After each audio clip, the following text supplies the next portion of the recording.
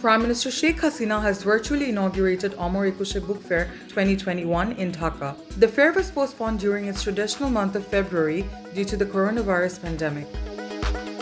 The government has not yet taken any decision to enforce lockdown again in the country to curb the transmission of coronavirus, said Health Minister Zahid Malik in a program at the capital. The COVID-19 death toll in Bangladesh has climbed to 8,624 after 16 deaths were registered in the last 24 hours.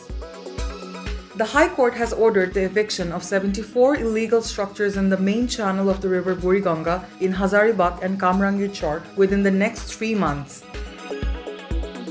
The last hurdle for Irfan Salim has been cleared as the High Court has acquitted him of the naval officer assault case of 2020.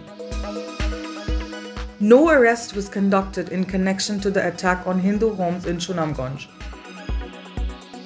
Dhaka Metropolitan Police has suggested the 41st BCS candidates to reach the examination venue by 8:30 a.m. sharp. The 41st BCS preliminary examination is scheduled on the 19th of March. Cricketer Tamim Iqbal will return home immediately post the ODI series due to personal reasons.